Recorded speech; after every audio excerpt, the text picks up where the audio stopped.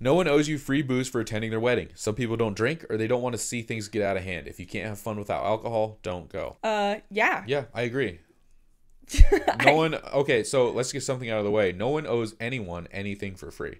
Yep, for attending their wedding. Like, they don't, Yeah. you as a guest get to go to celebrate them. If you feel owed anything at the end of the day, if you're mad that you didn't get a thank you card within 3 weeks, if you are angry that you're giving them a gift, if you are upset that their bar isn't open and you have to pay for your drink, or you're upset that there's not alcohol provided, maybe you need to reconsider how you treat your friends. Yeah, because some people don't love the idea of alcohol, and I don't know. You can't really fault them for it. Alcohol definitely is a little bit crazy. Yep.